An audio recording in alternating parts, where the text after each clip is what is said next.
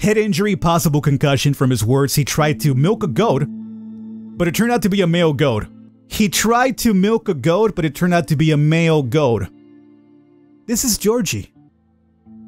Alright, welcome back to Field Hospital, Dr. Taylor's story. It is the 3rd of September here in autumn. Now, in case this is completely brand new to you, probably means you missed the first video. So upper right corner of the screen will be a link for you in case you want to check that out. I wouldn't be surprised if you did miss it, just because I've been reading a lot of comments recently about, YouTube not notifying me of your videos, Falcon, yada yada yada, so it's the usual thing with YouTube. They'll let you know whenever they feel like letting you know, but I'm here every day, so keep that in mind. Now, in case you're unfamiliar with this and you haven't watched the first video yet, do so, but to give you a quick rundown, this is essentially what I would call Papers, Please, except being, instead of being the border patrol of an oppressive government, you're a doctor in an oppressive government, apparently, during wartime. And you get to choose who gets treated, who does not. There's only a limited amount of beds and apparently a lot of patients. Anastasia Fomina, Private 24, female, military attached of Slavogoria in the Independent Republic of Gard. Lost her father, a policeman, as a result of an accident when she was a child. Was with the convoy of Slavogorian Division during forced relocation within IRG territory. Injured during an aerial assault on the convoy. Lost consciousness supposedly as a result of a concussion. Right forearm has been amputated. Oof. Okay, so we also have requests. We could get more information about injuries, their background, just to see who they are. Are they worth looking after or not? Stuff like that. Victor Belov, Lance Corporal 32 male. Severogradian pilot. Was a civilian passenger pilot before the war. Showed himself to be a good pilot and comrade. Was awarded for successfully landing a passenger plane onto a landing strip, which was previously almost destroyed by shells. Really good one, huh? Multiple injuries from a plane crash. Took part in dogfighting during an air raid by the Dutchies Aviation on a Slavogorian raid. Ethan Miles, 21, corporal, male. Joined the army after losing a bet. A month and a half later, the war started. Shrapnel wounds from a shell that hit his tank. It's a wonder he managed to crawl out from there under the burning machine. And finally, we have this guy. I remember you from the last video. You got that very scummy look to you. A farmer from a frontline village. As luck would have it, he started his farming work shortly after the war broke out. Refused evacuation several times. Brought an injured cow with him. From his words, he didn't know where to take the poor little heifer. Heifer? Is that heifer? I don't think I've ever seen the word heifer ever used in a video game. Maybe that's the word that I'm thinking about. From the 5th Division reports, he tried to bring her to safety through a minefield. Only 2 cows survived. So you're fine. It's the cow that's injured. Okay. No, dude, I'm sorry. Let's look into the amputated one here. I mean, whatever her name is, Anastasia. She's not the amputated one. That sounds very terrible. Condition is stable, complaints of nausea and headache, no external damage signs or internal organ damage or concussion detected. Right forearm amputated 11 years ago and does not influence the patient's condition. Suspicions of an unknown virus infection. Recommended observation by a doctor in a hospital or a military installation. Now, this is intriguing because in the first video there was also a virus and we decided to treat the patient and he still died, even though we observed them. So it's something to keep note of. So let's go ahead and get you a medical examination as well. Moderately grave condition. Concussion, left leg fractured, signs of internal bleeding, requires surgery. Yeah, I think he's in pretty bad shape. Ethan Miles. Let's see about you. Moderately grave condition. Bleeding stopped, but may restart. First degree burns in the left eye and shin. Surgery required to extract shrapnel. Obviously, if you're going by like, who should be treated, obviously him over everybody else. The only reason why I would like to treat her is curiosity. Morbid curiosity in the fact that she might have that same virus we encountered in the first day that we did this. And I want to see if that leads to anything in particular. So, Ethan, I'm sorry, dog. This is, I'm just curious about this. I'm very curious if this leads anywhere. Why you gotta show up and guilt trip me, dude? Okay, so check it out. She also died of sudden temperature increase during treatment. But I'm hoping that maybe by checking out these viruses every single time I get the option to, it maybe it leads to a certain type of ending about this virus, because I'm very curious about this now. It's the second one that we've encountered, that we have no idea what it's about. Victor, however, did survive, and he did apparently drop us a case file here. Victor Belov, 2nd Aviation Division, Slovakarian Air Force. That's about it, huh? Yeah, we get like little notes if we help people out. 14th of October. Good morning, Doctor. We inform you that HQ has made the decision to increase the size of the 3rd Medical Brigade's field hospital. Also, due to the extension to the HQ, the amount of requests we can process per day has increased to 6. One of the patients today was injured in the fighting near Lemberg. The 6th Medical Brigade's hospital is probably out of beds if they drove him all the way here. One of the patients today was injured fighting near Lemberg, huh? Alfred Taylor had a meteoric rise in the ranks since the start of the war by continually displaying leadership qualities. However, his approach was often criticized by his subordinates. Was awarded for taking part in the liberation of Nadal. Several gunshot wounds received in combat, complaints of memory gaps. Witnesses report he led his squad's charge in the front ranks.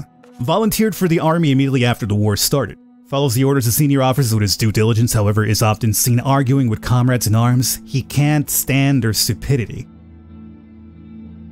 What? Craniocerebral injury. Suspected concussion as a result of a brawl with fellow soldiers. Patient claims he wasn't the initiator of the fight. Witnesses claim otherwise. Patrick Johnson, military driver, took no part in combat. Rumor has it he got promotions thanks to a cousin in Brigade HQ. Was often called for to transport high-ranking officers. How about that? Nerve damage as a result of a motor accident. Was transferring a trophy automobile to the 4th Medical Brigade's location. Simon Kirk. There's very little information about the patient, has positive recommendations from the higher-ups and many accolades. What those are for is unknown. Gunshot wound received during a reconnaissance mission in enemy territory. And finally we have Eleanor Brown. One of the few survivors of the St. Constantine advance in the early days of the war. Took part in the defense and later the liberation of Nadal. Many other special operations as 2 stars of valor. Head injury, multiple bruises and abrasion as a result of an attack by an unknown assailant. I'd like to know a little bit about her background. Maybe we could learn about this injury. Please provide the patient's dossier. Statement for the military prosecution from 14th of October, 1938. Complaint Eleanor Brown, captain of the 15th Brigade statement. Assault on the complainant reported by an unknown male, 15 to 40 years old. The assailant presumably is a serviceman in the Armed Forces of the Independent Republic of Guard, so the IRG, and has a scar on his face.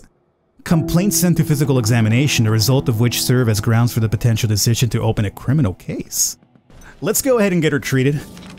Condition stable, signs of concussion detected, multiple bruises in the arms and upper body, indicate physical assault. Hospitalization unnecessary. Alright, so let's see. You... several gunshots. I would definitely say... heavy condition, 3 gunshot wounds, requires hospitalization. Yeah, I figured as much. Homeboy here, gunshot wound received during a reconnaissance mission.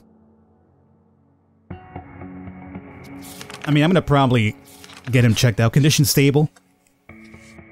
Basic information is classified. Condition stable. Man, this guy's up to some weird nonsense, isn't he? I really want to drop one of these on him now. Look at this. This guy is up to some weird stuff over here. I can't even get any dossier information on him. And it used up one of my requests. I'm gonna bring him in just because, like, I wonder if that'll lead to some interesting stuff here. So I'm gonna bring him for that. Now we got homeboy here, the driver, and the girl that apparently not really required a hospitalization. Richard Welch. Sorry, boys. No more room. Eleanor Brown, I try to get to the bottom of your story, but I'll keep an eye out for anybody with a scar, though. Alright, treated. Alfred Taylor, treatment prescribed to patient shows signs of improvement. We did get a little bit of a note from Simon Kirk. Patient disappeared together with his card. Doctor, thank you for your cooperation. S.K. Simon Kirk. And check it, he's got that little stamp right there. Yo, we're into it now, boys. Richard Walsh. Patient is recovering after blood clot detachment during treatment.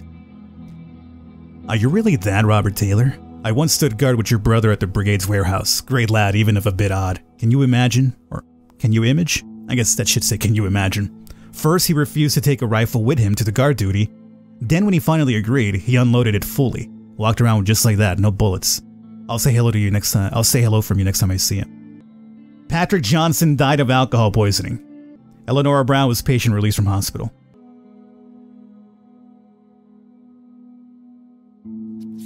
Good morning, Doctor. Today we shall receive Lieutenant General Adams' son, or Lieutenant General Adams, son of the famous Isaac Adams. So this is the son of Isaac Adams.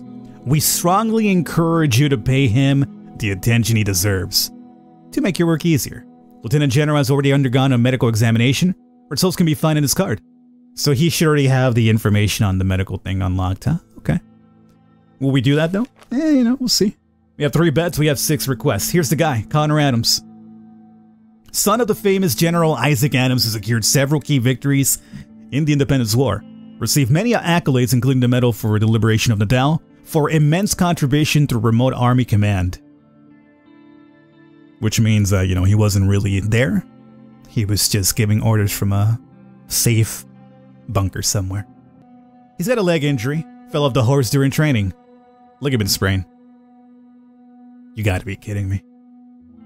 You gotta be kidding me. Condition stable. Inpatient care unnecessary. 2nd degree obesity. Diabetes. Comfy life. Comfy life.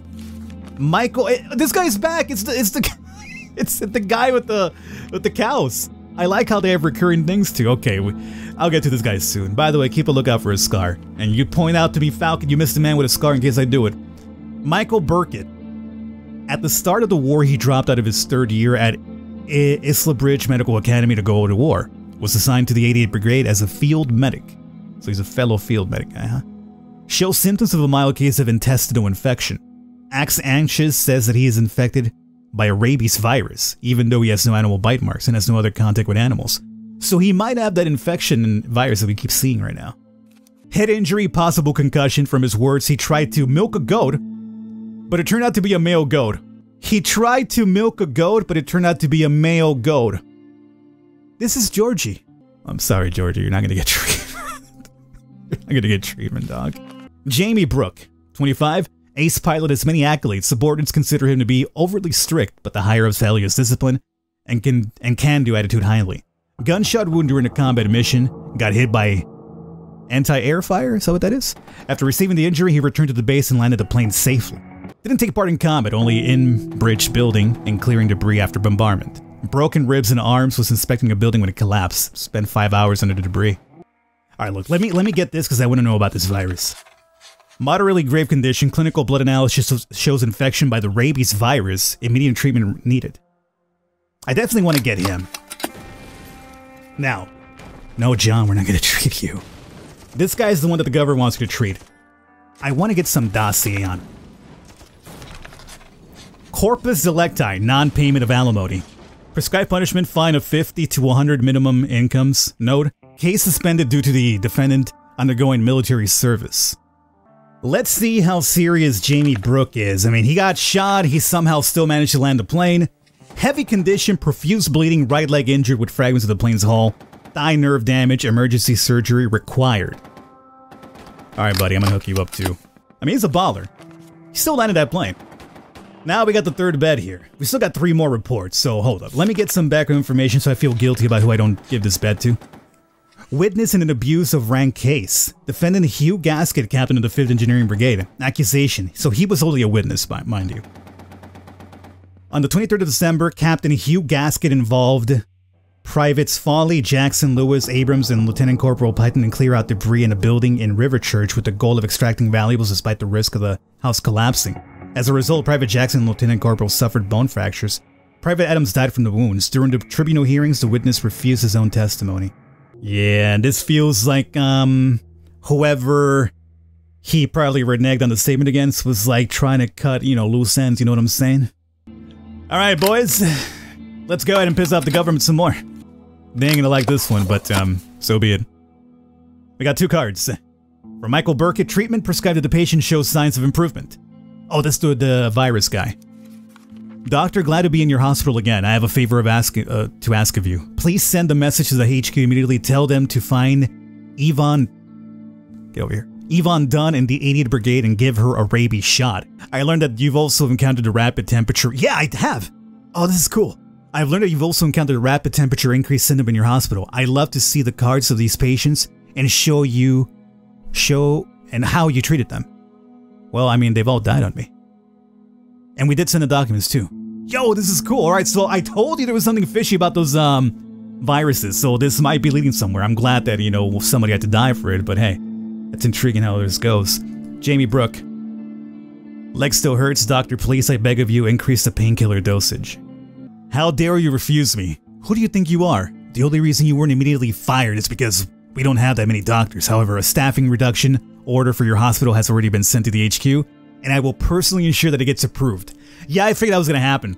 I'm usually very evil in these games, sure, but I'm trying to be good for once. To some degree. From the Republic newspaper, this Wednesday, Colonel Jeremy Lewis, veteran of the Independence War and also a good friend of the Paws and Tails animal shelter, left this world. The Colonel, or Jeremy, as they ask everyone to call him, came there 3 times a week to feed the dogs and sometimes took them for a walk. The animal friends loved him very much. The shelter expresses their sincere condolences to his family. So apparently he was a good guy. I'm glad that I refused him so he could leave is what I think I did, right? I refused him so he could get sent out, as opposed to keeping him there in the war. So, case closed on this one, maybe? Sure. Now, mind you, in case you're wondering, I'm now in the present time going over the case files of Dr. Taylor. From the Criminal Chronicle column of the Lemberg newsletter issue, 1942. A common quarrel at the 47 Independence Street ended with 2 deaths. Witnesses and investigators of the crime scene describe a typical picture. Mr. R, an alcoholic, threw a jealousy-induced tantrum toward his wife, Mrs. A. A fight broke out in which Mrs. A received 3 knife wounds and died on the spot. Mr. R, after resisting the arriving police detachment, died of a gunshot wound on the way to the hospital. So we saved this dude. He went back home. Probably to some sort of PTSD, hopefully that wasn't it, although he had that history of violence too, right? Went back home, apparently stabbed his wife to death, and then he got blinded by the cops. From the introduction to the book, The Truth About Connor Adams, written by Isaac Underwood in 2003, the government wants us to believe that the splendid equestrian, participant in the liberation of Nadal, holder of many accolades and medals, died after falling off a horse during training in 1940, 2 months before the war ended. Honestly, I find their gall fascinating. They would falsify the testimony of his comrades in arms in so dirty a way, but there are many questions they can't answer. For instance, why did one Dr. Taylor refuse to treat the Lieutenant General in 1938 under similar circumstances? Maybe because this never really happened. Maybe Dr. Taylor never really existed. In the next 3 chapters, not nest. In the next 3 chapters, I will prove that Connor Adams was part of a secret group known as the Society of the Seal, and will also show how their activities were related to the Order of St. Constantine. By publishing this book, I demand the Ministry of Defense to declassify information relating to the life and death of Connor Adams and all those whose fate was hidden from the public. Yo, okay, I feel ya. From Yvonne Burkett's acceptance speech for the Worldwide Medical Achievement in 1998. So this is the lady that he told us to get a rabies shot too. This is considerably way after the entire event. Receiving a medical achievement, apparently. Michael got interested in this virus during the war. Then he started to collect the medical histories and screening results of those field patients who displayed strange symptoms and most importantly died a sudden death due to the sharp increase in body temperature. I got used to assisting him since our time at the academy, so I was glad to come back to it later and continue my studies. There we discovered the virus, which we quite immodestly named after us, the Burkitt-Dunn virus. So we saved him, we gave him the reports of the people that we decided to treat even though they died, and they were able to find a cure for this virus. Yo, this is cool. I love how this all interconnects with each other at the end. So to bring us over to winter here, so I think we've gone long enough here with this one. Hopefully you guys enjoyed. At this point, I'm going to stop. But if you would, if you guys would like to see more at this point going forward, do let me know, and if there's enough interest, we'll definitely come back and do some more. Really fun thus far. I really like everything about it, how it's all linking up, and now that we have the Secret Seal thing happening as well, it could be more intriguing. But again, I'll leave it up to you guys to decide if you want to see some more. Otherwise, all the information will be down below. In case we don't do more, you can definitely pick it up for yourselves, support the developers. I will catch you next time.